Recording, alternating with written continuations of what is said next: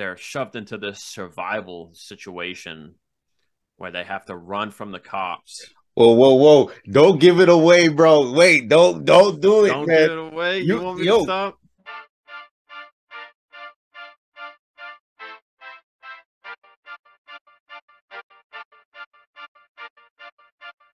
Real Talk with Star Scorpio, season 7.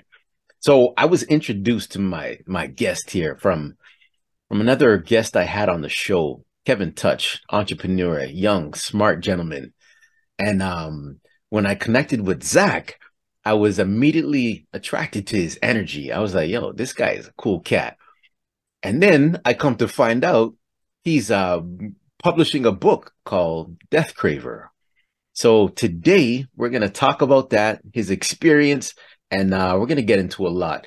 So Zach, welcome to Real Talk with Star Scorpio. How you doing today? Good, man. Happy to be here. Happy to be here.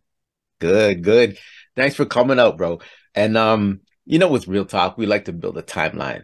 So first, we're going to start off. Where were you born and raised?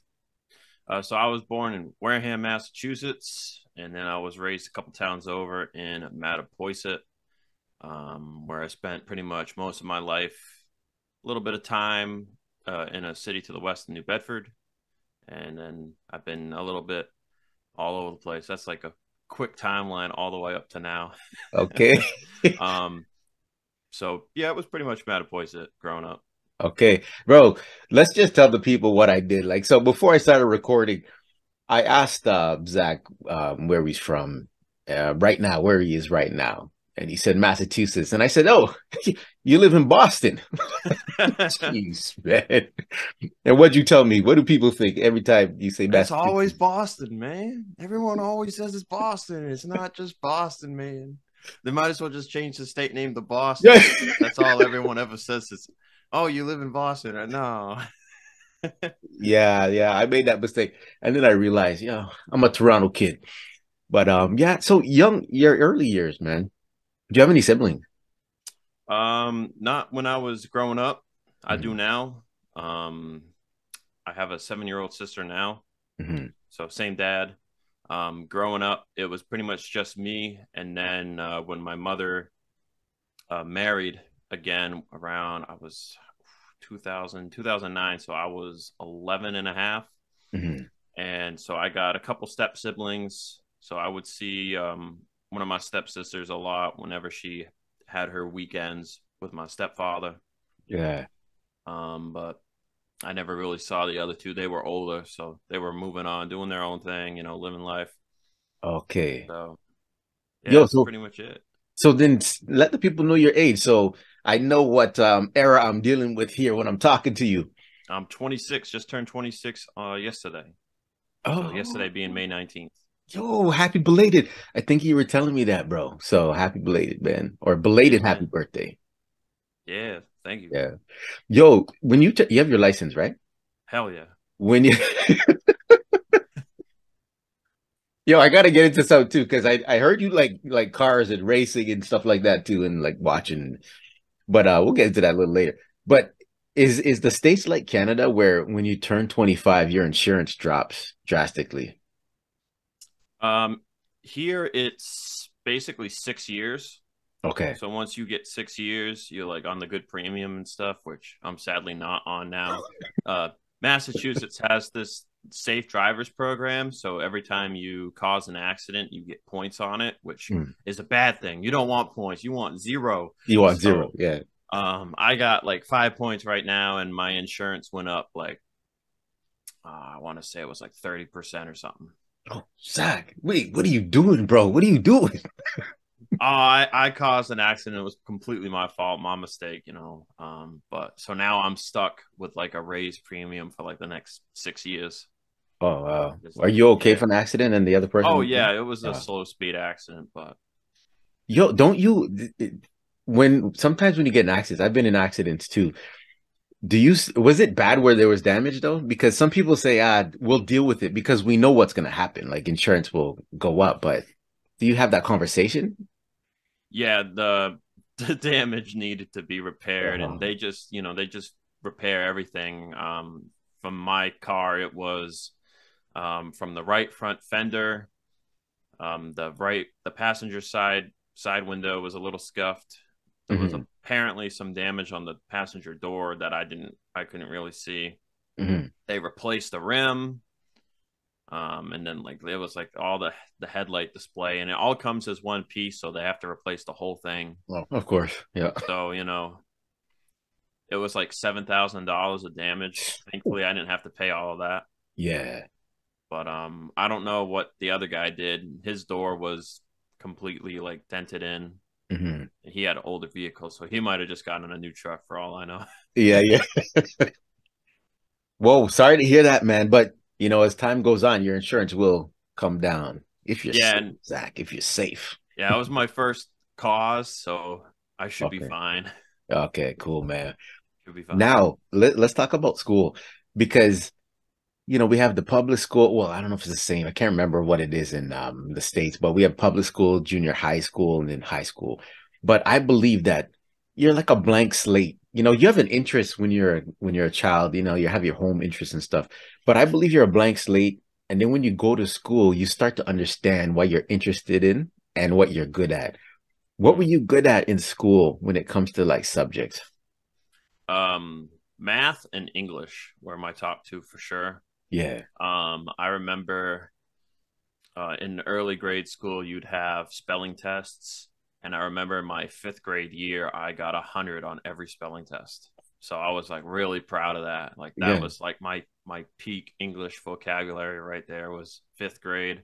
Mhm. And then in high school, I was really good in English and math too. Except at the end when we got into pre-calculus, then my knowledge of math just dropped out the window. Oh, I didn't really understand. Like, I don't know if it was yeah. the teacher or me or what, It's the but teacher. It's the teacher, it bro. was the last 4 months of senior year. So you kind of stop caring when you don't need to pass the class to graduate. So, Yeah, yeah. Yeah, I remember when you're we call it, we had OACs, right? After you finish I can't remember how many credits. I think it was 30 credits. You have to get six OACs, and I forgot what OAC stand for, Ontario something. But that's when there was the calculus, algebra, and a course called finite too. And for the sciences, oh my gosh, chemistry. I'm like, so what about science? science, I was really good at. We didn't have to take, for my graduating class, we only had to take 2 years. So we only had to take biology and chemistry. Okay. But I did forensic science my junior year. That was really fun. Oh, you had that. Oh, wow. Yeah, that Mm. was like a elective full year class, so we got to do that. So, back to your initial question about like how the school's structured and stuff. So it was elementary, middle school, junior high was seventh and eighth grade, and So, then we had high school 9 to 12. mhm. So I was actually under what's called like an IEP program. So it's like kind of kids that just have like some minor disabilities of Oh, learning disabilities, or some are more like higher, like like kids with autism and other oh. disabilities and stuff. Mhm. So I had one. So I was actually out of the public school system for my grade years from second grade to sixth grade. I had a lot of anger management issues, Oh, to say the really? least. Yeah, Yeah. not fun times for me, man. Not fun times, but you live and you learn, and it gets better. It's gotten better over time for me. Hmm. But so I was reintroduced back into public school in seventh grade. So that was a real learning curve. And Mm. I like seventh grade was like pretty tough. Like I almost got expelled because I was still kind of off the wall. But Yeah. by eighth grade, I kind of like learned how I needed to act from like, watching other students and stuff. And then high school was pretty okay. Did you have a mentor or anyone to talk to in counseling to help you Yeah. with that? Yeah, Yeah. so we had guidance counselors that were designated to us, and Hmm. then we also had um, these learning rooms that were like help rooms that had like 3 or 4 teachers in them. Hmm. I believe we called it LSC. It was like learning services, something like that. They Yeah. had a they had a name for it. It's been 8 years, so I just Yeah. forget what they call it. Yeah, I know the Um, feeling. but I actually got to the point where my senior year, you know, my birthday is like right at the end of the school year, Right. but I actually convinced my mother to sign me out of the program. Hmm. I believe it was in April. So for like the last month, it might have been March. It was like the last month or two of my senior year. I was no longer in that program because I felt I didn't need to be. And my mother was like, sure, you know, whatever, you know, you Yeah. don't want to be in there. It's okay. And so, Yeah. I really think it's important to have that support system, man, and not have people give up on you. You know what I mean? It's very important, especially as a young mind growing up, because it's so. When I look back at high school, I'm glad you shared this with me. I look at this. I look at some people that had trouble in school, and when I'm talking about that, I mean academically, right? And so not the sports and the art, not those classes. And later on, a lot of people dropped out. And now when I think back at it, a lot of people probably had challenges that they couldn't talk about, they didn't want to share or talk to their friends about, and they became introverted, and then they would just drop out of school and start work early or something, you know? yeah. And I was pretty introverted, you know, I tried to be more outgoing, but I was very, because of the early years being small classrooms, like I think second to sixth grade, the biggest classroom I might have had was like 15 kids, and Oh, that was wow. like second grade. And then the third grade to the sixth grade years, those were all like 10 or less. So I had a lot of social struggles, you know, like Mhm. um in my classes, it was like pretty much all male classes. I think my third year there was one girl, and that was it. Like fourth grade, fifth grade, sixth grade, there was like no girls. So like learning how to like talk to a girl correctly was a real struggle socially, Mhm. and I'd get very nervous.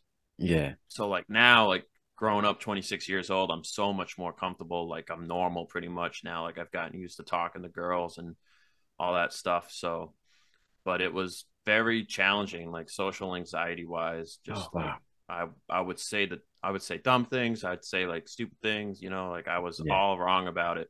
Like if I could go back and do it over, like I have all the knowledge now, but Yeah. you know, it's almost like yeah, like you wouldn't really change it because now it's made me who I am. Wow, Zach, this is interesting. And when I get to my would you rather question, I want to hear how you answer that because the question has to do with kind of what you're talking about going back. But yeah, thanks for being so candid, open with this information. Did you have a tight circle of friends too, though? Or Yeah, so I had, if we look back to seventh grade to 10th grade, I had pretty much the same circle. It was about a dozen friends, everyone in my school, at least everyone usually sat with the same people. No one really went out of their circles. Mhm. So I had a couple good friends. This kid Vinny, who also watched racing with me, which we'll get into the racing, I'm sure. Mhm. A lot of stuff I can talk about there. Yeah. Um, I had a friend Peter, Oh. just like you. um, and then I had a friend from my first grade year, Ryan. So, Mm. which I don't really talk to any of those guys anymore. We kind of all like went our separate ways after high school, but Okay. um, 11th grade was a weird year where, because of the sports filming I had been doing, I was growing closer to the athletes in the school. So Mhm. I started my 11th grade year. I started sitting with like the jocks and stuff, and that's when it was like, looking back now, it's like I should never have really done that. But Okay. it was also good that I did because it helped me learn that I was actually more awkward around them than I was around like my actual friends. So it Mhm. was like, 11th grade was a weird year. Yeah. So tell me something. Before we started recording, I asked you how tall you were, and you said you're 6. 6'2" with like shoes on. So in high school, were you a late bloomer, or how tall were you? Did you sprout up fast in the early years or in high school? Um, want to say sophomore year was the growth spurt year. I remember, I think I entered high school at about 5'4", 5'5", Oh which I wow. was tall for my grade. Oh, okay. There were like one or two kids that were taller than me by a little bit. Hmm. And then I want to say sophomore year, I shot up to like 5'10", 5'11" by the end of the year. And then it was just like slowly from there. Um, but I was skinny, man. I was skinny. I Yeah. think I graduated like 6 foot, 130 or something like that. Oh wow. Wow. So, but this is what I want to ask. The reason I asked your height is, did this play a role, do you think, too?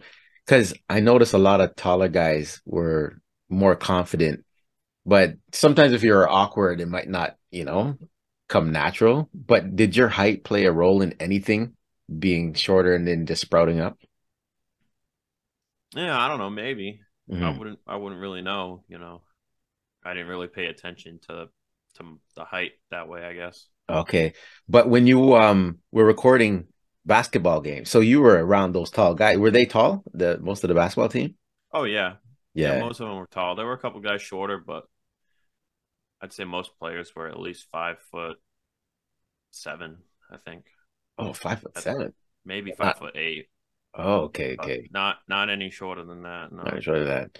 But so what'd you do for the team? Let the people know you recorded the games for them every time. Yeah. So I was to backtrack a little bit on the basketball. So my freshman year, I had been looking into doing sports stuff. I was curious to do like broadcasting stuff at the time. Hmm. And so my freshman year, I got hooked up with the basketball coach who also commentated the football games for varsity. Okay. So he was their commentator, just like, number 85 tackled number 21 or whatever. Yeah. So I would spot for him, which wasn't really the best job for me because I couldn't really, even with the binoculars, I couldn't really see too well. Hmm. But I made it work and I did all the home games. And then that turned into an opportunity to film the varsity games for him because he Hmm. was the coach for varsity. So I did that freshman year, sophomore year, and then going into junior year, they asked me if I wanted to film for the soccer team for Yeah. varsity. So then I was recording for varsity soccer and I started doing some road games and stuff too. I'd ride on the buses and I'd go do the road games. So I think my junior year for basketball, I did most of the games. Soccer, same thing. The thing with soccer was funny though, is the camera was almost always dead for the soccer team. Yeah. So I never really did the soccer games. Yeah. I was just kind of there watching, Hmm. almost like a supporter or whatever. Okay. But it was still cool to get to go to all the games and stuff. And then senior year, I did a little bit. We did a little recording for soccer, but mostly I was just going to the games with the team. Hmm. And senior year, the coach for basketball actually wanted to put the recording back in the hands of the freshman players. So Okay. he had them doing that again, Hmm. which was perfectly fine for me because senior year the team ended up going all the way to states and they won the state championship. So I Woo. got to actually uh, like scream and yell my head off as a fan Yeah. because that Yeah. was one thing that the coach would give me some harp on sometimes is he's like, oh, like I want to upload the games for people to watch, and he wouldn't really edit them or anything, but he's like, I don't really want you like saying stuff or whatever. Like I don't know. Like we had a couple instances where I would say stuff if something was going on the court. Yeah. I remember there was one road game. I think it was my sophomore year that there was almost a fight on the court between one of our players and the opponent. Yeah. And I remember it being as the fault of the opponent, like the opponent player, had a bad attitude or something. Mm. And I was like, I don't remember what my exact words were. I wasn't swearing or anything, but I was like, You said something, I right? was saying some stuff. And the coach is like, he pulled me aside, like I think the weekend after, and he was like, hey, man, I couldn't upload that game because of what you were saying. And I was Yeah. like, oh, my bad. Where did they upload it to? I don't remember the site he had, but he had some kind of site that he would use, and he would just like put all the clips together and upload it raw. So it's just the raw clips. Yeah, no editing. Yeah. So do you edit too? Do you do that? Yeah. Hmm. I didn't edit for him at all, but Yeah. I could have learned probably back then, but I know now. So Okay. So now, when did your love for racing start? so the earliest memory I've got is when I was 3 or 4 years old. For my birthday, I was given like a diecast car, like Mm-hmm. the small diecast scale cars. It I was remember that. a number 88 quality care Ford driven by Dale Jarrett. You probably have no idea who that is, but if someone's out there that knows racing, they're like, "Oh yeah, like they know that car." It was like blue with like red orange numbers. Hmm. So that was like, as far as I remember, that was how I got into it. And then I would watch it on TV and stuff. Hmm. Like after that I was hooked. Like I don't know. I saw it and I was hooked right away.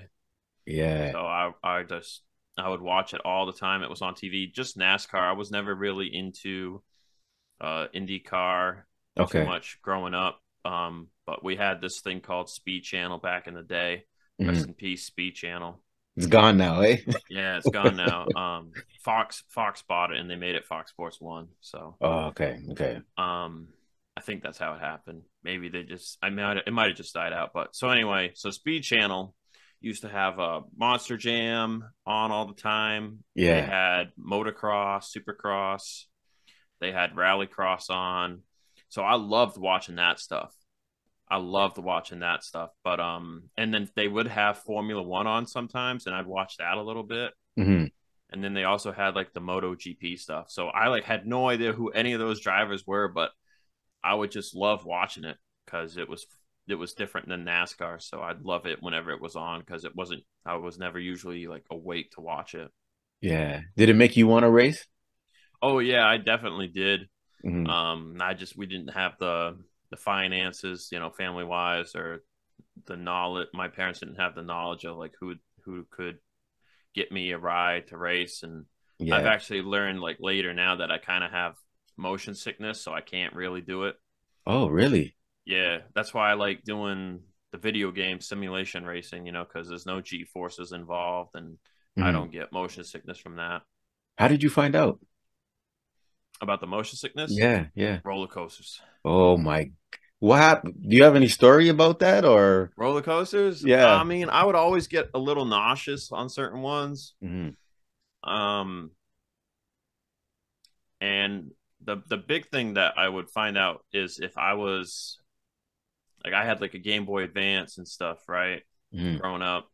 If I would play that in the car, I would I would get sick. Like I don't remember if it was because I would like look up a lot, Okay. but like I would start getting like motion sickness from that. Oh wow, man. So Mm. Um, go back to Monster Jam. So, have you ever been to a Monster Jam's crazy, man? Have you ever been to a live? yeah, so we went. I don't remember the year, but it was probably around I was 10 or 11 maybe. Mhm. They had it at the Providence Center, one state over in Rhode Island, Okay. and it was small. It was like smaller than like the usual places they would go to, but it was still cool to see. So they're loud. Yeah. They're very loud. Yo, okay. Now, I heard you're an avid reader, so you like reading. I want to ask you a question in a minute about John Grisham. So, I know you read a couple John Grisham novels, but did you have any aspirations or dreams? Did you know what you wanted to do? Because you're still young, you're 26, but do you have any idea what you want to do for your future where you make that coin? Yeah, I mean, it would be nice to get the books out there just to as many people as I can to read them and enjoy it. I feel like I got a pretty good story so far through the first one, and I'm gonna make sure my OCD and perfectionism will make sure that the rest of the story there's no holes, no like plot holes, and that it's a good story, something I would enjoy going back to read. Hmm. Um, but it's tough as like self publisher, like you have to do it all yourself. So Yeah. um, Yeah, like it'd be nice. It'd be nice if it got out there, but I'm not really holding my breath on it or anything. Like I'm just kind of doing it for fun right now, and if I make some coin out of it, then that'd be nice. That's good, but I always have a plan too, man. I always have a plan and get that out of the universe, man. Because we met for a reason. I still believe these things happen for a reason, man. And now we're gonna talk about Death Craver in a minute. But now, John Grisham. So, what's your favorite John Grisham novel? And I want to know, was TV a big influence on your life first? Let me know if TV was a big influence on your life, like the Yeah, movies. TV and movies, yeah, definitely were a big influence.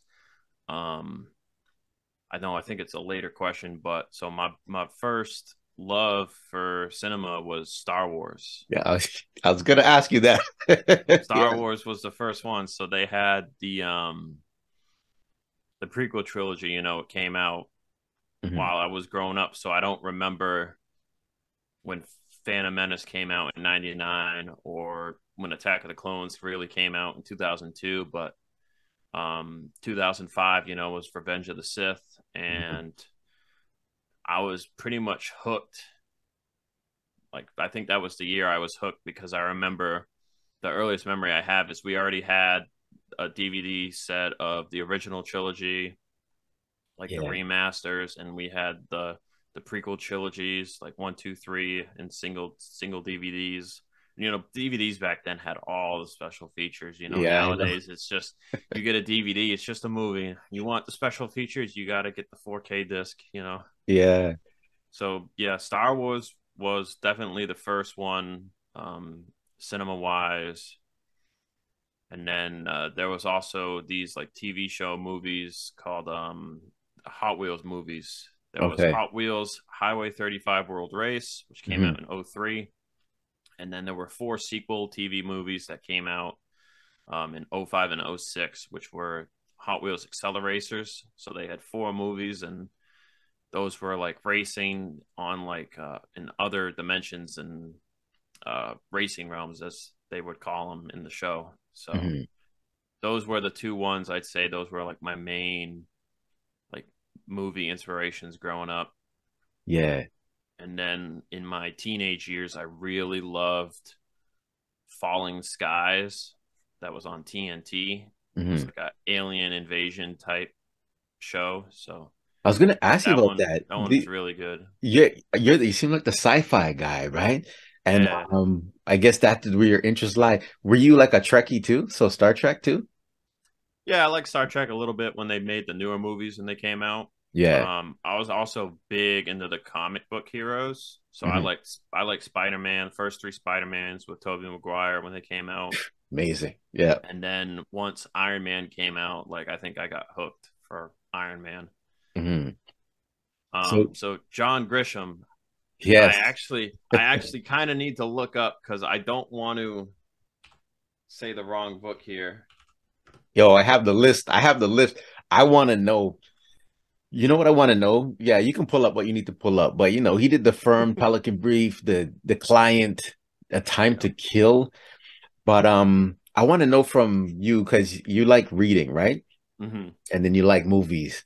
What's better to you? I remember we used to ask this question when we were young. Is it reading the book or watching the movie?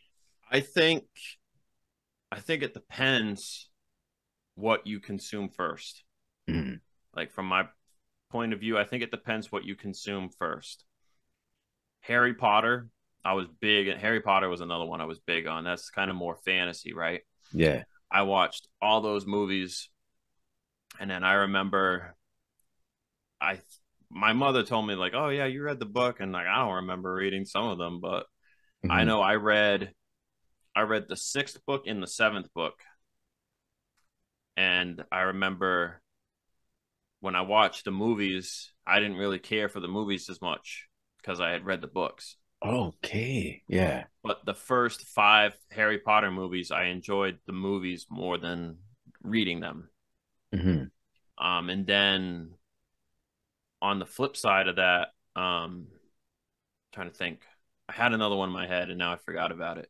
Yeah. Um, recently I just watched a movie called Annihilation, Okay. which that's a book by Jeff Vandermeer, I think.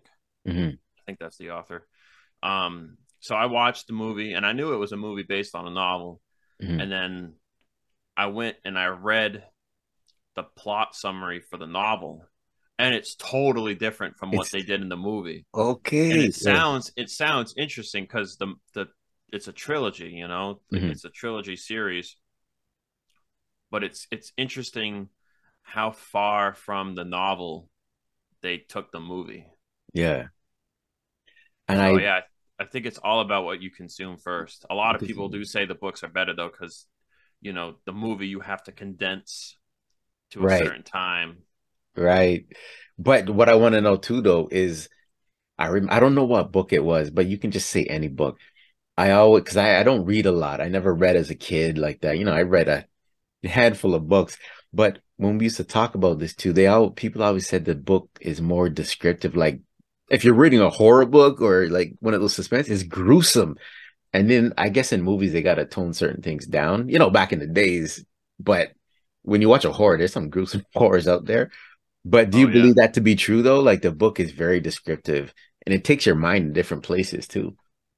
Yeah, I would say it all depends on the rating they're shooting for, Mm, One example that I can think of is, movies are always rated R restricted, which, there are rated R movies that are a little gory and horrorsome, but they're like right on the edge, like they go as far as they can. right. And then you have the TV shows now, like The Boys. Hmm. You ever watch The Boys No, I on I haven't seen Amazon? it. All right. Well, so The Boys is a comic series, and they've made a TV show of it Hmm. on Amazon Prime. One of my favorite actors is in it, Carl Urban. Okay. He's an amazing dude. Hmm. And that show is so graphic. Like they would not be able to, I think, designate it R because of how like graphic the gore is and stuff. Oh wow. Yeah. Yeah. So the TV shows they're allowed, the streaming ones they get away with a little more because then they just say like, oh yeah, it's 18 plus whatever. Hmm. They go crazy.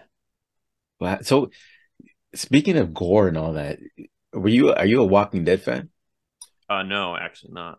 Oh, really? Oh, Never got into it. never got it's a great storyline, man. Great storyline. I love that series. But okay. Now I just want to ask specifically A Time to Kill.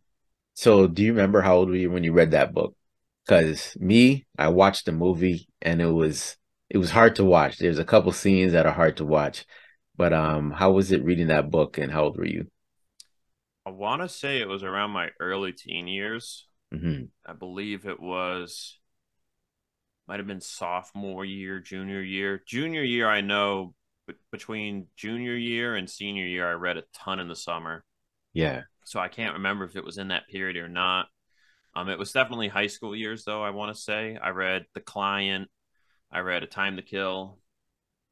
I think I read The Pelican Brief. I'm not sure. Hmm. And then I know in high school we actually watched um the jury one with the court. I can't remember the name. Yeah, Runaway Jury. Runaway Jury. Yeah, Yeah, we yeah. watched a movie of that, and then I watched The Time to Kill. I think might have been in high school too. Might have been outside of high school, but the movie So movie was tougher to me. I was gonna ask you that. How did you feel, man? Like you read the book, so it was true to nature, it was true to form, right? Like what you read in the book is what you saw, what happened to Yeah. the little girl, right? Yep. Like how was that for you watching that? Because It's emotional. I'm pretty emotional when it comes to movies. yeah. And I wasn't so emotional when I would read it back in the day, but like now when I read stuff, I've actually found like some scenes reading it are emotional too. So I'm Mhm. pretty easy to tear up these days. So Yeah. Join the club, man. Join the I, club. Okay, and The Client. I was really impressed with that movie, man. I think it was Susan Sarandon and Brad Renfro. Brad Renfro? Was it Brad Renfro? Do you remember? Because Brad Renfro I'm not sure. I don't. committed suicide, man. I can't remember exactly if I watched the client movie or not. Oh, you read the book. I read the book. I'm trying to remember if I saw the movie. I want to say I did, but I don't remember certain scenes and stuff. Oh, that was well done. They used to do some good movies back then, man. Those kind of suspense movies and things, anticipation. Okay, now we're in the middle of the podcast, bro. So I have a question for you, and it's a would you rather question, and it's going to be interesting because you're 26. So when I talk about going back, you're not going back too far, but let me know what you'd want to do. Would you rather visit your younger self and give them advice for the future, or would you rather visit your older self and have them give you advice for what's going on right now? I'd rather visit my older self definitely because, I'm I'm a in the present kind of guy. Hmm. But I don't like thinking about the past at all. I also don't like thinking about the future, but I would want to get advice from my future self definitely to better prepare me for the future Oh, wow. because the Hmm. past is already done, you know, and I wouldn't want to. I don't know. Like I feel like I for myself, I would be better off asking my future self than helping my past self do Hmm. better in like another timeline or something. Wow. I love this question. It's so interesting. So that's two for two. So my guest Leah, my first guest for season 7, she said the same thing, future self, but I get a mixed bag. All right. Now, this next question, there's four things you have to answer, and it's based on your younger self. This is where it's going to be interesting for me to hear. What would you tell your younger self about money? Save it. Mm, When I think about all the stuff that I had growing up as a kid, that like you would get money yourself and you would spend it on stuff that you wanted. In the moment you enjoy playing those games or whatnot, but now I would say like I don't play any of those things or whatnot. So one side of it is like, oh well, I could have had all that money for other stuff now if I had saved it. mhm. But at the same time, I don't know.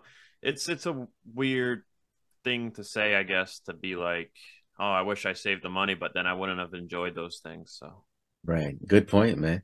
But you're still young, so now you know. Yeah, I yeah, always tell people, and we have these conversations, like, as long as you don't take money that serious, like, you know what I mean? There's more important things than money, but I always say money's important because this is how you live. You know what I mean? And when you're older, you want to live more free. So it's good if you have that nest egg, however you get it. You know what I mean? You monetize your channels, you start a business, just have that comfort zone. And then you can do what you want to do, man. When you're my age. Next, Zach. And this is interesting because what you said before about girls. So what would you say? What would you tell your younger self about love? um, I would say that when I was younger, I thought love was one thing, and now older, I know love is another thing. Mm, So I would say to my younger self that you think you love these girls, but you don't because you don't know them, and you should just not worry about it too much because it's high school. And high okay. school's not. It's not the movies. You're not gonna find someone in high school and then live with them for the rest of the time. So Hmm. It's that's not often. It does happen, but yeah, it's not often.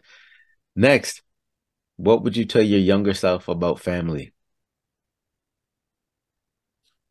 um man, that's a good one.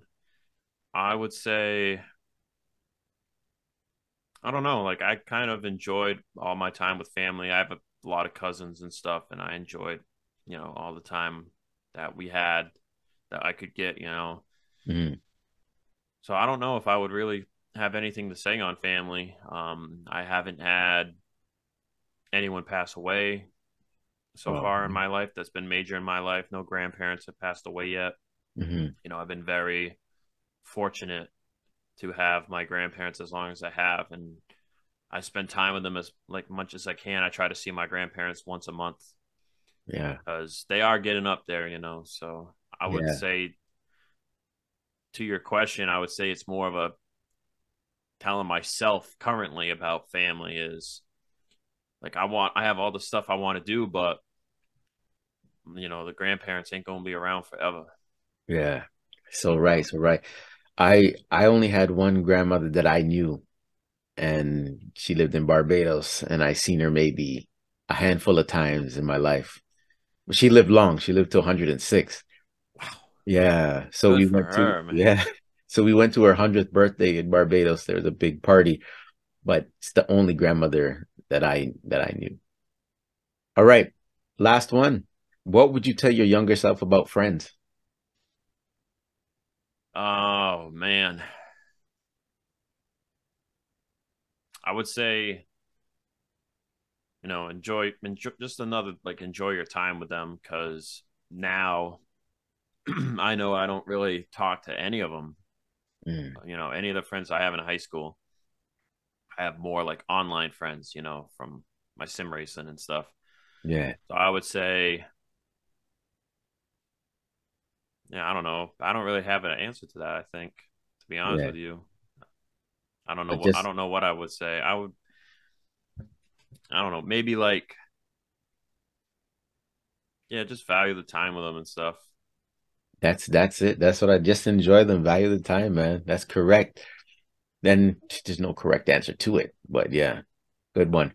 All right, now let's get into Death Craver. This is what I want to know about. First, Zach, I want to know what inspired you to write this book, but also can you give a little synopsis about Death Craver? Okay, so when I was in my senior year of high school, I started daydreaming to well, actually, let me backtrack a little bit. I would always like think about something to help me fall asleep at night. I can't, like, my mind's always racing. Racing? Yeah. So I have a little anxiety, ADHD. That's why I'm like always like kind of looking around a little bit. Yeah. Hmm. Um, but so I'll daydream to fall asleep. And early in my senior year, I would start thinking of what you would call a fan fiction. So you would take a story that's its own thing, right? And you like put yourself in, or you put like another fictional character in, and you see like where the story goes. Hmm. So I was doing that myself with the TV show I mentioned to you, Hot Wheels Acceleracers, the animated movie TV thing that was for Okay. kids. Hmm. So I was doing that, and then I thought like, oh, what if I just like started writing this down, you know? So very early on, it was this like rough kind of half fan fiction, half its own thing. Okay. And I wrote like one book, which originally it was titled Inferno. So it was titled Inferno, which is the name of the team of the teenagers. Right. So originally it was like Inferno. Ignition was the first book. The second book was Dawn of Peril. And then I forget the name of the third book that I had. But so I got to like the third book, and then I wanted to go back and rewrite the first one before I wrote what was going to be my last one at the time. Okay. Because at this point, I had really gotten the story to its own point Hmm. with all the characters and the stuff I'd come up with. So at first, I was just going to like edit it. And then I was like, you know what? Like, this thing needs its own overhaul. Okay. And when I did the overhaul, that's when Death Craver started to come to be. And I made it more so its own thing, like the first draft had mention of acceleracers in it.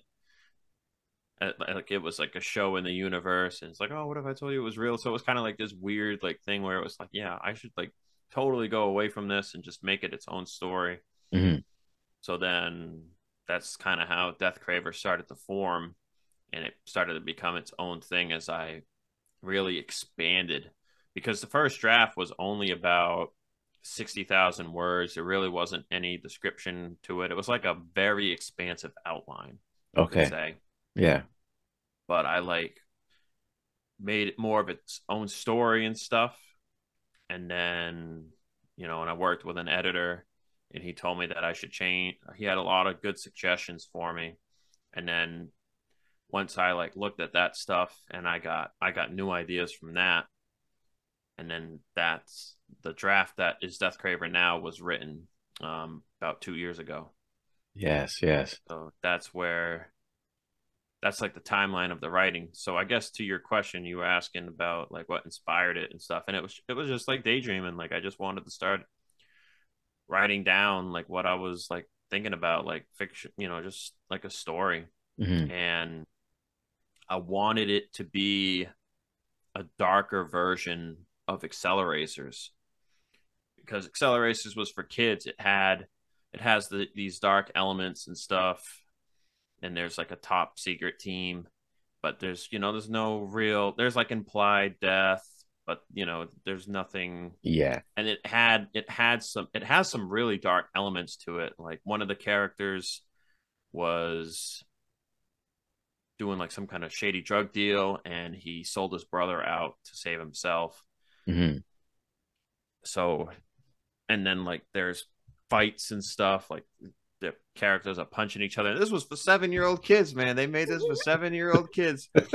And they got these robots that were like out to like destroy, the characters, which just another word to kill them or whatever. Right. Right. So it had a lot of these like dark undertones to it, and I just wanted to like kind of take that to like the extreme, like because I would watch, like I had watched Death Race, I'd watched like the Saw series, Oh, so yeah. I really wanted to take it to that dark place, you Mm. know. So that's So, kind of how Death Craver came to be. so do you ever get writer's block? Because it looks like imagination is a big thing for you, thinking of ideas and stuff. But you ever get that writer's block? Because it looked like you had so many ideas in your head and you have to get this on paper or however you document it. But I would say I have like an interesting case of writer's block. I think most people, I'm assuming most authors, they just have no ideas. yeah, Like that's usually I think what I think of when I hear about writer's block is they don't know what to write. okay. I just have like a hurricane in my head, and Hmm. I can't piece it together. Yeah, That's pieces. my writer's block. My Yeah. writer's block's completely different. It's like I don't know what to write because I have like 10 ideas swirling around in my brain. Hmm. So I'll sit there and I'll have the document open, Hmm. and I'll start writing one thing, and I'm like, like I don't know, like, and I like erase it, and then like I write something else, and it's tough. It's like I usually will just sit there and think about something for like an hour, Hmm. and you're just sitting at staring at a screen for like an hour. The hour goes by fast. Yeah. That's like the scary part. The hour So goes right. by really quick when Yeah. you're doing that. And so, I've tried to train myself to like just get up and walk away, but I can never do it. I need to Hmm. figure it out. And then also I'll write something, and then I'll go back and I'll read like the page or whatever. Hmm. And it's usually fine. It's like, oh, I Yeah. was overthinking it for nothing. Yeah, I'm glad you mentioned that because it seems like I have a creative brain too, right? And I know what you mean, Zach. So do you ever get that? I don't even know if you call it anxiety, but I've had it for when I did stand-up comedy, and even when I'm writing things for work, I have all these ideas in my head and I can't get it down. I have to be in the right mindset to actually start writing because I'll just sit there and not do anything. And then I'll watch TV, I'll watch YouTube, like I'll go away because it's not coming out. But tell me, does this happen to you where you finally sit down and when you start, it's like you can't stop? Yeah, definitely. I'll definitely have, for an example, like I'm writing book two tentative title for book 2 is Agent Zero, which he's a mysterious character shown a bit in the first book, Death Kraver, Hmm. and he's going to have this way bigger role in this book. Um, so there's a lot of chapters. I have it all outlined. Like I have this big outline document with each chapter that goes over like most of what at the time was going to be each scene. And some stuff has changed. But to the point, there are chapters where I can sit down and I can hammer them out. Hmm. And then there's chapters that I'm a bit more meticulous with it Yeah. because I'll have one thing. It's mostly, I guess, to a point. I'm like all over the place, by the way. No, don't worry, man. Don't worry. Um, so the dialogue chapters.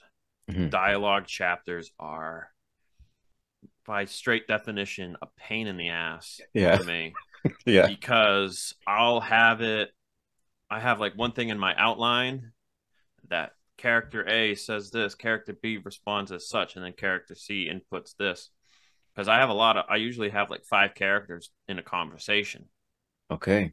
And like sometimes it's like a lot. It's easier when it's like 2 or 3 people, Hmm. but when I have 5 people all standing in a room, it's Hmm. like, okay, well, I have to, I want to make sure that the people that are talking are the people that I want to be talking. But once you get in the rhythm of writing and you let the flow go, like they say, just let the flow go and let it come out, Hmm. and then let the characters do their thing, how they react. So I've started doing that more. So I'll have one character react and they're not even in the outline, Hmm. which, the outline's just an outline. So it's not like a go by this or else kind of like document. Right. So that's when I get stuck Hmm. is I'll have someone say something that that just kind of like pops in my head as I'm running. And then that's when I have to like look and I'm like, oh crap, like now I'm going in a different direction here, which it's like I just want to make sure that my overall direction stays the same. I don't want to like completely veer hard left, Right.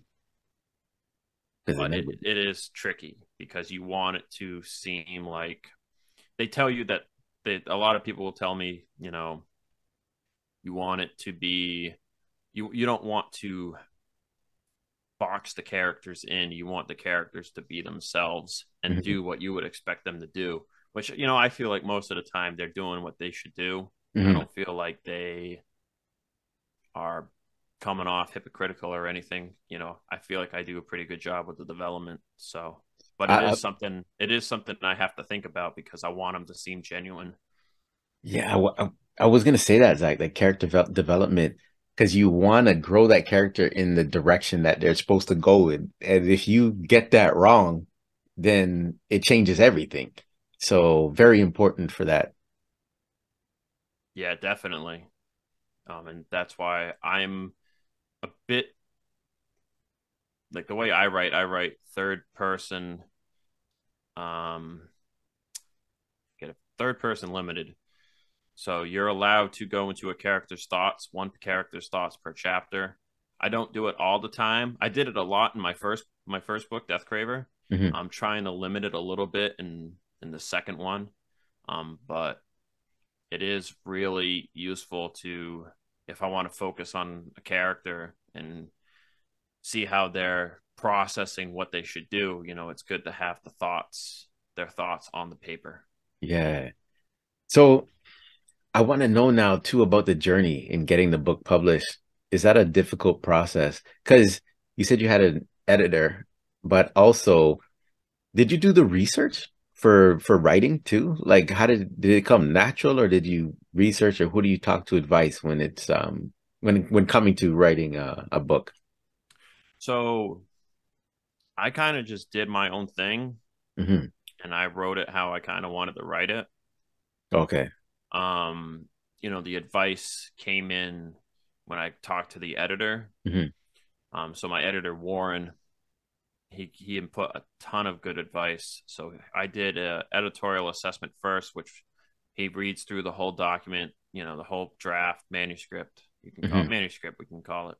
Okay. So he reads through the manuscript, and then like he makes like a couple of key points and tells you like, oh, if you want to do development editing or copy editing. But he gave me some basic tips that really helped me craft the final draft in a Okay. much better way while still keeping most of the story the way it was. Hmm. So I'm sorry, what was your question again? I just started going and then I No, no. forgot the question. So you answered that part. You developed it on your own, and you had input from the editor. But now the journey now, how was that journey to getting it published? Because I think I know a couple people that wrote books, and there's a lot of back and forth. And sometimes when you use real people, you got to change names, ask for permission, and to get it out. Like, how was that process for you? So for me, right, I don't use any real names Hmm. of like no one's like there are some coincidences. Like I found out one of the maids in the book, she's never directly stated full name, Hmm. but her first name Samantha, and she's Yeah. referred to as Sam a lot. And then later in the book, she's referred to as Mrs. Bennington, Hmm. which I actually found out. Um, Samantha Bennington is a real person that was Chester Bennington's first wife. And I Okay. didn't even realize it until like a couple of weeks ago. And I was like, dang, like, I'm like, that's why you put the copyright in the book that Yeah. says, none of these characters are influenced from real people or meant to be like real people. Hmm. Because you know, you don't want them to say like, oh well, the real Samantha Bennington doesn't act anything like this. Well, that's because that's not the It's real. not so That's not Yeah. why how I wrote the character was off. I don't know who she is like in person. Yeah. I'm sure she's a great person, right? But Yeah. like I don't know who she is. So Hmm. that character was it's just a coincidence. You're gonna have coincidences. I actually had a character. I have a character by the name of Shane Anderson, Hmm. which took the first name from one person I know and then coincidentally took the last name from another good friend of mine. Yeah. And I didn't find out till later that his last name was Anderson. But so there's actually, we had someone join a Discord server I'm in, and his name is legitimately Shane Anderson. And I was like, this is so weird, dude. I was like, I have a character in my book after you, man. But that's why you put the copyright in because you don't have to worry about it's supposed to be like a fictional character. Now Right. obviously with um brands, right? Hmm. Brands are where things get tricky, right? I like to think that no one is upset about free advertising because Hmm. I'm not selling, like if I put in my book like Monster Energy, right? I'm Hmm. not selling cans of Monster Energy. Yeah. I'm selling a book. Right. And like I'm not going to use your brand as an advertising tactic. Hmm. So obviously you have all the real cars in there. You have Ford, you have Nissan. So that's really the only, I would say that's the only brand names that I've got in there that I might have to worry about. And then the music, like the mention of music artists, Oh, because yeah. I have the playlist. So that's Yeah. why it's called the playlist. I'm not selling anything. Hmm. And then one thing I was told to do, or one thing I did research before I published it, was I had lyrics mentioned at times, Hmm. um, and I had quoted them, Hmm. but I found that you need to get permission to put the lyrics in, Hmm. because that's when you get into the territory of like a little bit of copyright infringement. Right. But if you just put the song title and the author Hmm. or the artist, you're fine. Oh, okay. That's what my research gleaned. I've found, and I haven't gotten any emails. And I mean, obviously, I haven't sold. I am not like I haven't gone crazy yet, right? Hmm. But so that's one thing I'm doing in the second book is I'm not mentioning artists or songs by name in the actual writing. Hmm. They'll still be tied to like a chapter through my playlist. Hmm. That's just like a thing for fun, like having a playlist. But unlike the first book, they won't be mentioned by name.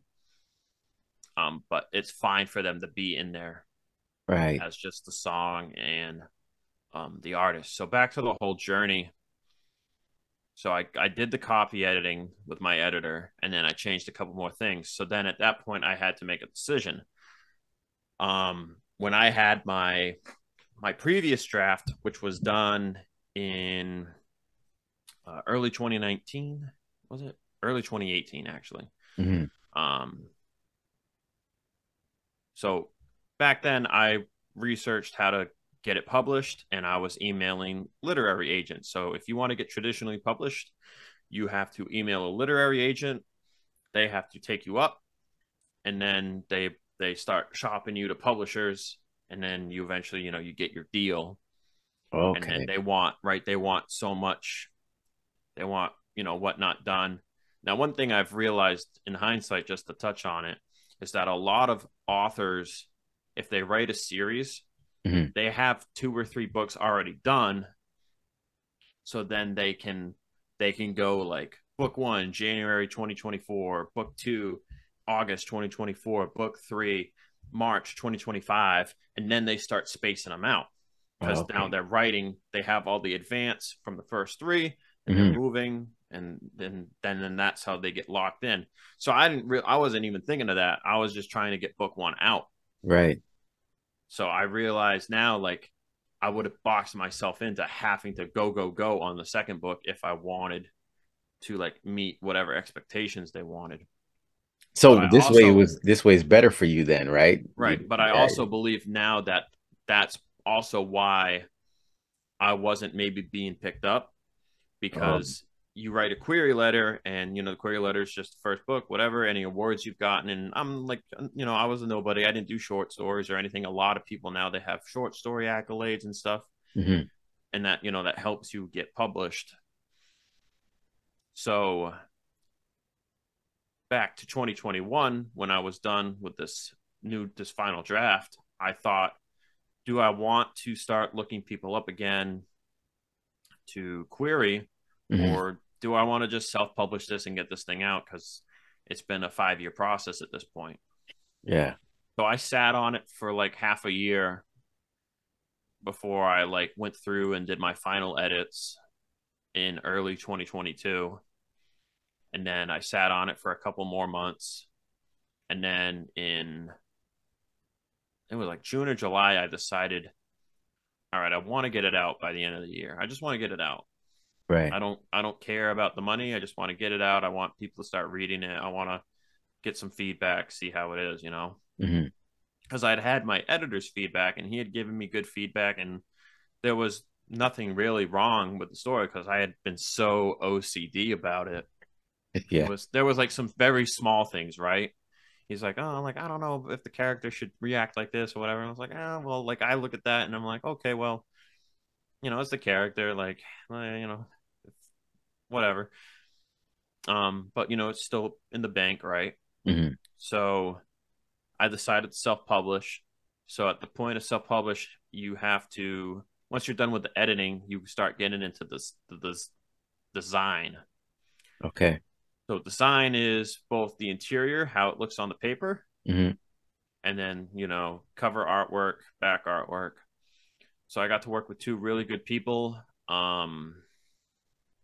Their names are slipping from me right now. But that's what I want to ask you about the cover art, the Yeah, front. Oh man, I love that. I love the look of it. I'm just trying to find. I know I got him in my acknowledgments, so I just want to get that pulled up so that I can. Give him a shout out too.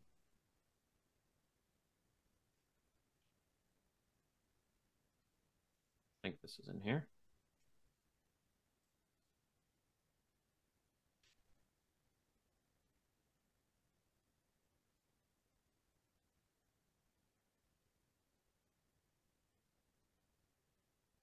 Okay, yep. So the cover was done by Jonas Perez. He's Hmm. from I think it was Spain, I Oh, want to wow. say. Yeah. So I there's a website called Reedsy, Reedsy. That's how Hmm. I met my editor Warren, and then that's how I met Jonas for the cover design, and then All online, eh? All yeah, online. all online, and then Yeah. Steve Kuhn did the interior formatting, and he's over in Oregon, Hmm. so he's West Coast. So I had it was such a weird thing when I would message the team, you could say, Hmm. because Warren was Vancouver, so he's fellow Oh, Canadian to you. okay. Yeah. So Warren's over on Vancouver Island, so I know he's 3 4 hours behind me, which is great because I can message him at 6 p.m. my time when I get home, and he'll get back to me. I Right. can message Steve at 6 p.m. my time, he'll get back to me. Hmm. Jonas, I gotta wait 12 hours because he's ahead of me. Yeah, yeah. So that was like a cool, like a bit of a dynamic. But so it would be to the point where for Jonas, I would wake up and I would see his message Okay. because he would get back to me at 3 a.m. my time. Hmm. But so I talked to Jonas. So now the cover, right? I had the idea for the cover Hmm. like already. Like I knew what I wanted. Yeah. And it's not like, it's not like 100% how I expected it to come out, Hmm. but it still looks fantastic. Like I can't complain about it. Yeah. Like it's perfect for what like I wanted to convey Hmm. as the book cover. And I've been debating on if I want the next few book covers to be a similar thing Hmm. because um Agent Zero, to give a little context, he's one of 10 agents for this alien corporation called the Neovian Agency of Universal Research. Hmm. And these guys wear custom helmets that are shaped after the head of an animal. Cool. So Agent Zero's helmet is shaped after the head of an English bulldog, Yeah. and it's got bloody teeth. And so, Death Craver's helmet, right? It's black with the purple. Hmm.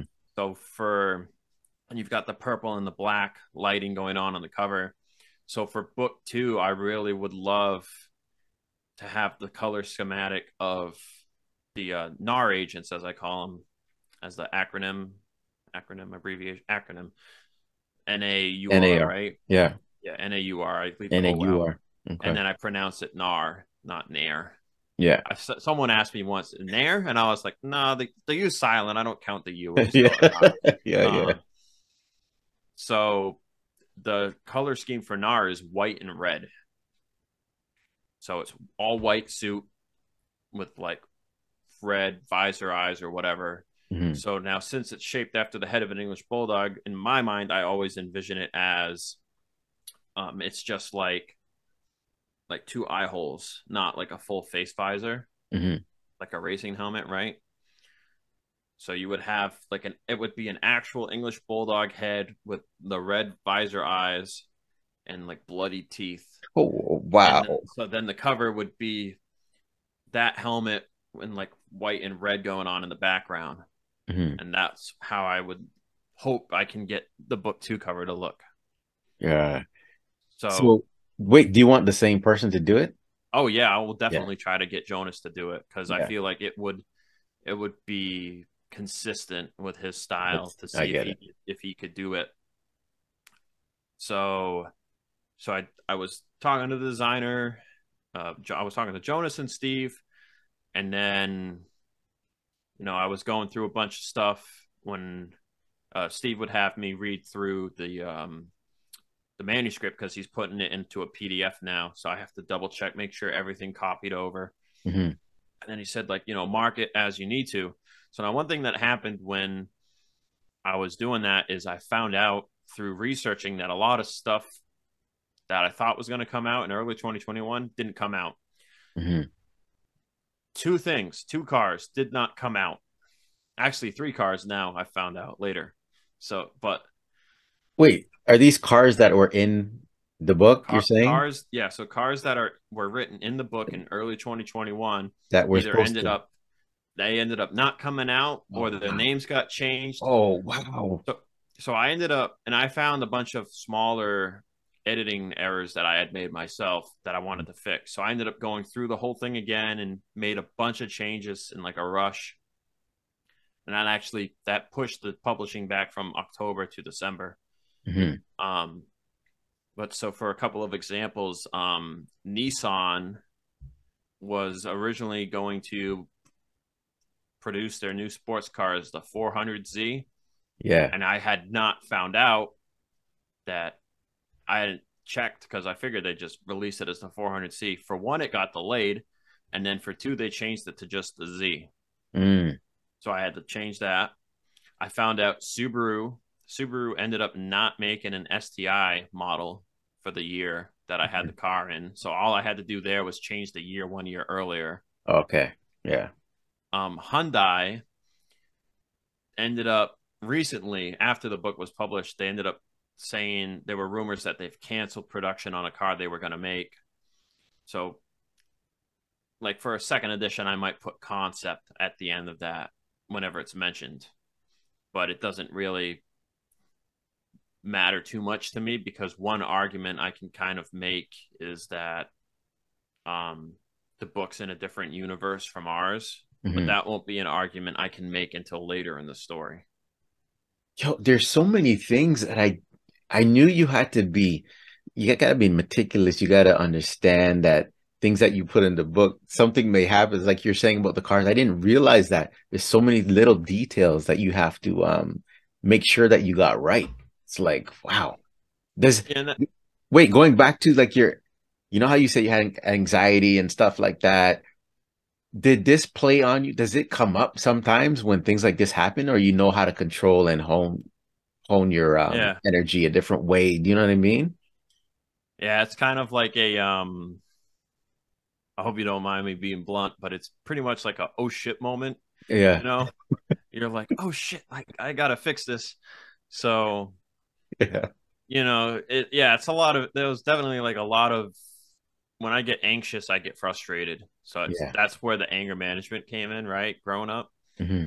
So I get frustrated. So I'm mad as hell that I'm like double now. I'm like looking through the whole manuscript with every mention, which the good thing is with Microsoft Word and with Adobe PDF, Yeah. you can search by term and you'll pull up all the Oh, results. yeah. So it makes it Perfect. super easy to mark everything. Hmm. But yeah, that was definitely something. And then when I was, going back to the music thing, one thing I had a coworker had told me like, oh, usually Stephen King, he gets permission to use certain lyrics. And I was like, oh crap, like I better go check, make sure I don't have any lyrics in there mentioned Yeah. by name. And I like looked through everything and I was like, okay, I just have songs mentioned. And now at the time I didn't want to remove the mentions of the songs. Hmm. I think I removed the mention of a few, but I kept a couple of key ones in there in the actual manuscript. Yeah. But yeah, it's tough. Like I was like checking all the car. So then I'm checking every car. I'm double checking the specifications and everything. Oh, wow. One Yeah. one thing that's a pain is car specifications Hmm. because you can go to Car and Driver and Car and Driver will say that they tested this car and the 0 to 60 was 4.6. But if you Hmm. go to another site, it says it was 4.5. So it's like, well, which is it? Yeah. And I actually had a cousin of mine tell me after he's like, it doesn't matter too much Hmm. because people mod cars and you don't even have to say the car is modded because people will assume that it's modded. Okay. So that's why Wow. I'm like, all right, yeah, I'll keep that in thought. Okay, so I remember when I got an advanced copy. You sent me a link and I got an advanced copy. So how was that process now? How did to get it on Amazon? Where else is the book found? Right now it's just on Amazon. Hmm. I haven't looked into putting it up anywhere else yet. I Okay. might, but right now I'm just kind of taking it simple with Amazon. Okay. Google Play would be one thing I could look at. The iTunes Store Apple Store would be another one I could look at. Those Right. would be probably the next big two. And then I know my website actually has like boxes in its builder that let me like if I put them on certain ones, I can put them up there. Hmm. So but so it's on Amazon. It can be rated. It can be reviewed on Amazon, and then it can also be reviewed on Goodreads, which I was thankful to get set up on thanks to my editor, because my Hmm. editor is a librarian for the website. Oh, So okay. Yeah. people can leave reviews on Amazon and Goodreads right now, Nice, and nice. then it can only be purchased through Amazon. Yeah, that's where I got it from. And currently you're working on the next one, right? You said. Yep. Yeah. And now you learned so many things from this Death Craver, and now you're gonna just bring it on to the new book. And the graphics, you're gonna use the same person. So I guess what I'm getting at is when this stuff starts to fall in line, it gets a little easier, and then it motivates you to just keep on going now and write series and just keep going, dabble into different things, right? Yeah, definitely. And Mhm. this right now, my plan is to do 3 books. It might turn into 4. I don't know. We'll see how much story there is, but it might just be book 2 might be like a lot longer than book 1 is, which Mhm. is fine. I don't know if I'm going to be able to publish it as hardcover, because right now Amazon's a bit restrictive with how many pages a hardcover can be, because Oh. they're still just doing the hardcover on the self publishers. Mhm. So we'll see if I can, even if it's just paperback, no big deal. But the second and the third book, they might be really long. Yeah. But I do have other ideas for stories, like on my phone and in the back of my mind. So to touch on that, um, so Death Craver was inspired from Acceleracers and like Death Race and Saw, like Mhm. the main ideas from that, right? Mhm. I've had other ideas pop up through dreams. So I'll have a dream about something, Yeah. and then if I write it down, I'll try to make like a brief story out of it. So I've had like one idea. I had one dream where it was like high school, and I was like going through like a city, and then I like went down this drain pipe kind of thing, like this Mhm. aqueduct almost, Okay. and it emptied me out into like a town area, and I'm like running around this like suburban area Mhm. with the thought that there are cops looking for me. Mhm. And so when I woke up, the idea I had was, what if you had this dystopian society where you have so many kids in a high school get randomly selected, quote, randomly, right? And they're shoved into this survival situation where they have to run from the cops. Whoa, whoa, whoa. Don't give it away, bro. Wait, don't do it, Don't man. give it away. You You want me to yo, stop? you're getting me going here, man. I was like into this, man. But don't give it away. Keep it to yourself right now. So might steal your idea. Nah, it's all right. No, but I like this is how good it is, Zach. If I didn't like it, I'd be like, let him talk. But after you were get to that part, I was like, no, no, no, no. Let him keep it to himself, man. But yeah, so that's how I've built some ideas on stuff like that. Nice, So nice. So now, um, I have one question for you now, that I asked my guest, and you're gonna actually choose a card, right? And then you're either gonna answer, let's see, Blue Jays or the Raptors. we'll go Blue Jays. Blue Jays. What is one of the most memorable moments of your life?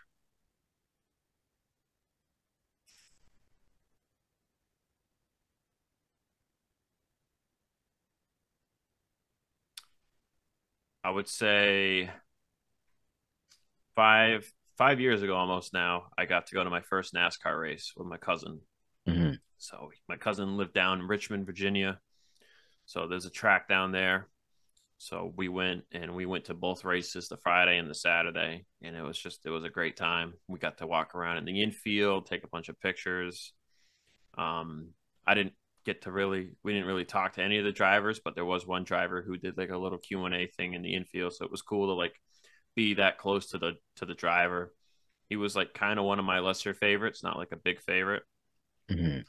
But so that was like pretty cool to just walk around the track and enjoy the weekend. Nice. And of course, you love racing and everything, so that's amazing. Sometimes I wonder if I interview someone again, say I had you back on the podcast, Zach, in like 5 years. I wonder if you had the same question, if it would change. You probably have to do with writing or something too, man. But or family, who knows? But I always wonder if I have someone again years later, if that Mm. memorable moment would change. But thanks for sharing that. Yo, so let people know again, even though I think you said it, let people know where they can find Death Craver. And I also want to know from you, do you like the promotional aspect of it too? Do you utilize your social media? Okay, yeah. So you can find Death Kraver on Amazon. It's DeathKraver. And you could also go to my website at sacrogersbooks.com, and there's like a quick link to the Amazon, my Amazon page. The promotional stuff I've found doesn't really work as you would hope it would. Mm, So, two promotional things I've used so far is just the advertising campaign stuff. okay. So, I guess to re-specify, the advertising stuff doesn't really work. Hmm. Amazon, they only charge you per click. So, your ad can be shown up like thousands of times. They Hmm. only charge you when someone clicks on the ad. Okay. So, that's one good thing about Amazon is they only charge you per ad click. But people don't really click on your ad because they're showing it however many times.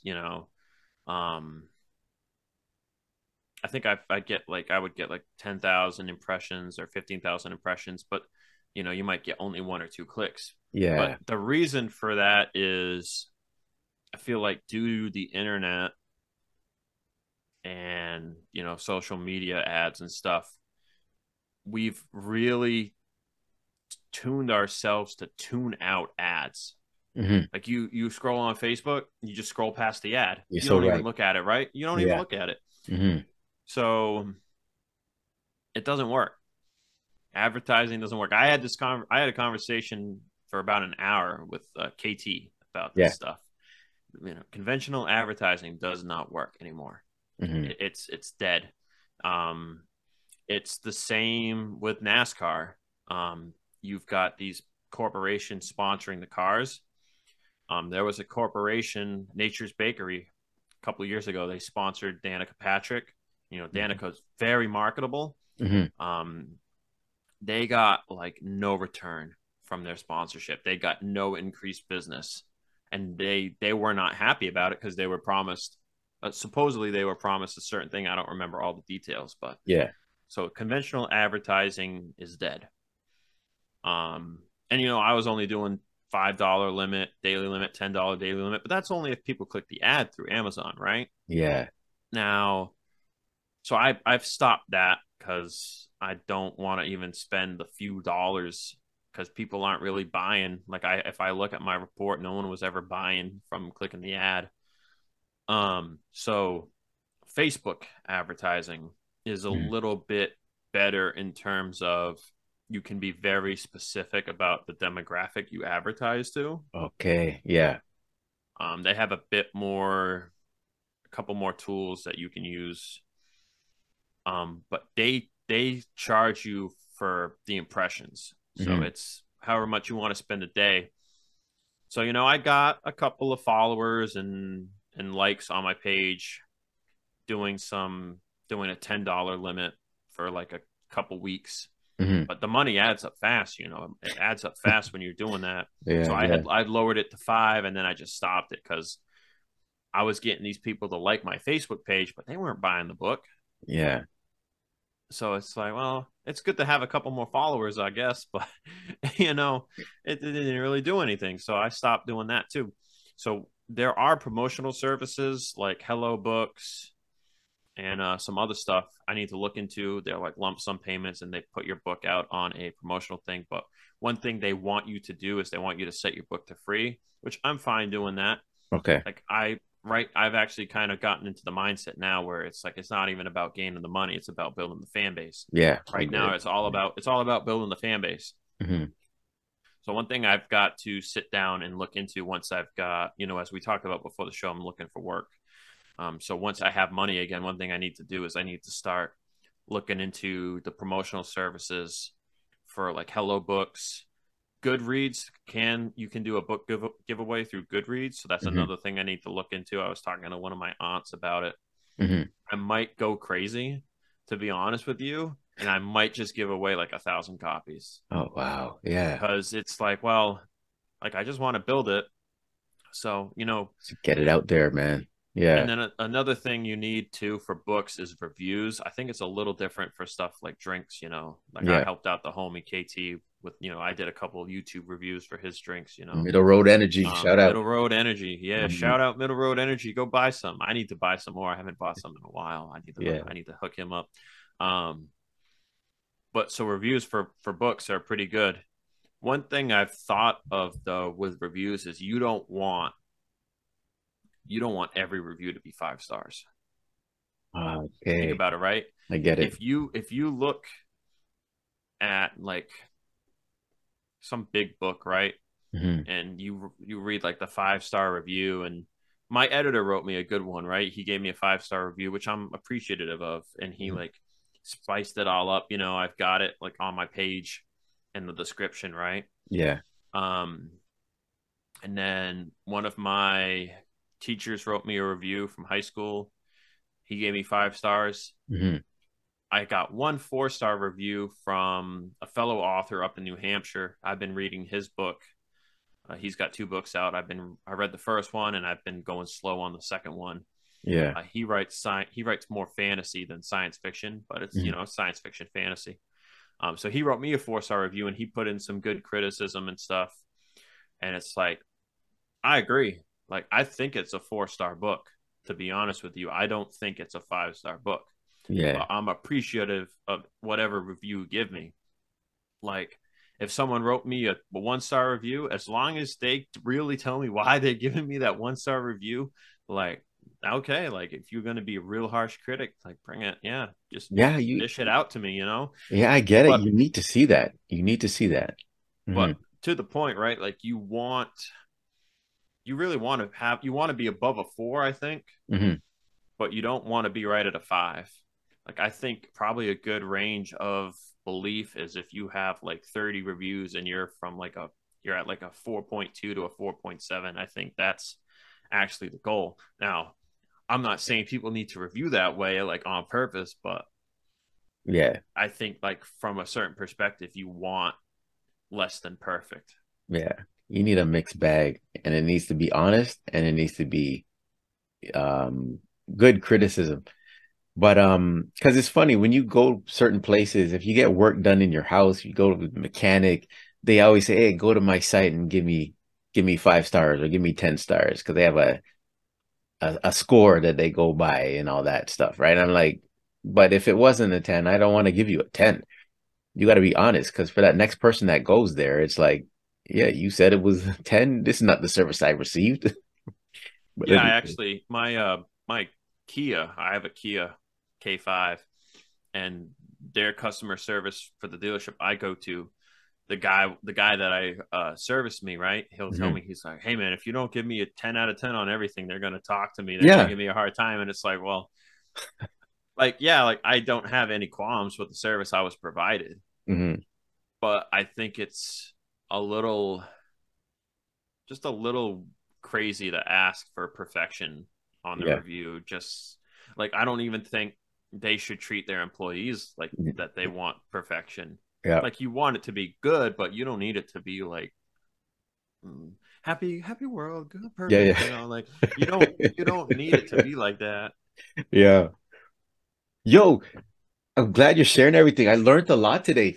One thing I want to touch on before we go, like I'm going to do the donation with you, the balloon pop, but I want to touch on YouTube though. So before I started recording, we talked about YouTube because I really think you should get out there and promote your book and what you're thinking. I think you'd be good just talking to the camera about your book, but that's just me saying that. And all your ideas, I think there'd be a fan base there and you can draw them in, to your other channels, Facebook, Instagram. But tell me about the YouTube. Oh yeah, so my YouTube channel is called Bulldog Speed. Hmm. So it's Bulldog and then SP33D.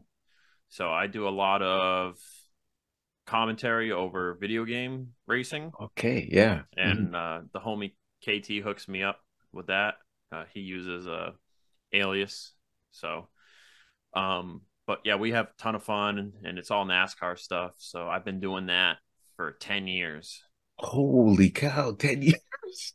Yeah, it's a hobby. So I'm not making money from it. I do it for fun. People can sign up for it, and you can really um, tune the cars to drive a certain way and be like, some people can be faster than others based on how long they've been signing up for and stuff like that. So it's a lot of fun. There's a good community based around it. A lot of people do it. They Hmm. call it we call it offline leagues Hmm. because we're it's just the computer that is running the cars around the track. Yeah, cool, man. Send me that after. And if you did um want to go on YouTube, it's like you'd have to start a new channel because the mistake I made. Well, I don't. Mm, It's not a mistake though because to be monetized with YouTube, you have to have over 1,000 subscribers, and I have that. But I built it from my wife and I's cake business, and then I just changed everything, changed the name. Now it's Star Scorpio and stuff like that. But it's just funny that I have cakes on the channel, but I put a lot of them private, and mm. then now it's mostly just me and the comedy stuff and the real talk. But it's like you don't want to mix the two, you know what I mean? Yeah, I would probably start a new channel as much as I don't want to, Yeah. because I have like 1,000 videos on this channel, and it's Oh like I'm not, wow. and I still like doing this stuff too. So Mhm.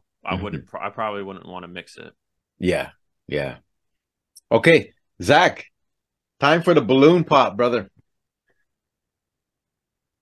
So this season, I have three balloons, and the charities in the balloons are Kawartha Lakes Animal Wellness Society, the Fundraiser Warriors, and Make a Wish Foundation. Which one do you want me to pop? Um, which one's the you want me to go by name or just whatever balloon you're No, holding? the right, the middle, or my left? Let's go with the right. I'm right-handed, so The right. The little guy. Look at this little guy here. Let's see.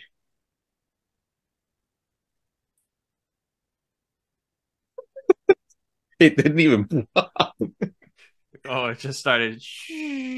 7 seasons. This is the first time that happened, and it's with Zach. Okay, season 7, episode 2. The charity that Star Scorpio will be donating to is my favorite little boys. You can't see it though. The Fundraiser Warriors. Oh, these All little right. boys are amazing. Raising money for good things. All right, Zach. Anything you want to say to the people before we sign off? Yeah, just again, want to thank you for having me on your show. I really appreciate it. First time doing a podcast. I'd love to do more podcasts with people. I think it'd be a lot of fun just to talk about the book different ways, different people. Mm-hmm. Um, a shout out KT, Middle Road Energy. Kevin Get Touch. you a Yep. hookup. Mm-hmm. Um, and then, my book links again, SacRogersBooks.com. All my social media links are on there: Facebook, Twitter, Instagram, Goodreads, and then, of course, Amazon, where you can get Death Kraver. It's out now. And yeah, be on the lookout, I guess, for some giveaways, of course, once I finally get rolling on that. And yeah, I guess I'll shout out my dad. Thank my dad for letting me live with him.